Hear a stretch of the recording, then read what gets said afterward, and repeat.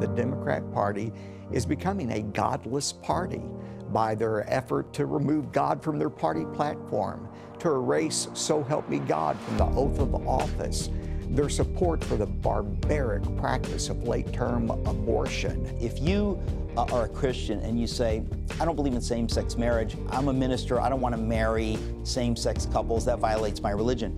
We're on the verge of the government saying, you better do it.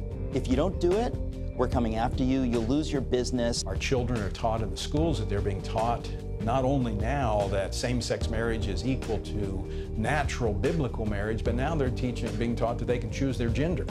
It's absolute lunacy and depravity that has been unleashed on our society, and the door was opened by Barack Obama. When President Obama lit up the White House in rainbow colors, that was a classic example of misunderstanding this issue of religious liberty. For the government to get behind a particular view of human sexuality or of the human person, those are religious issues.